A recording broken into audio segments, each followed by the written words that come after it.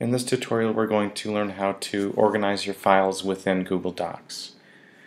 So I'm going to start with a new document here, and I'm going to give it a name because it won't let me organize anything until I actually have a name with it. So I'll call it sample document. And as soon as I do that, you're going to see that I now have a star and I have a folder that appear next to the document name. When you're organizing within Google Docs, you have the option to star them or put them in a folder. So if I just click this file folder right here, it's going to allow me to see all the folders that I have in my drive. So I can simply find the folder I'm looking for. So I'll put this in my sample folder.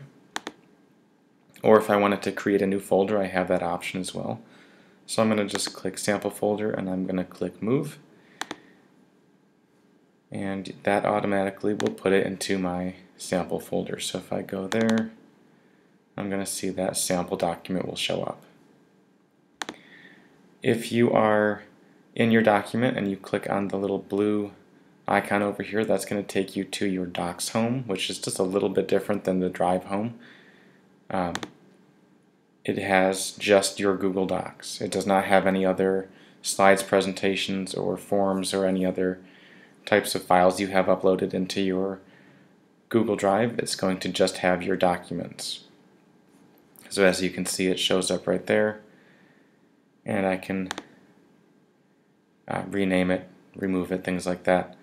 But this is the document home versus the Drive home.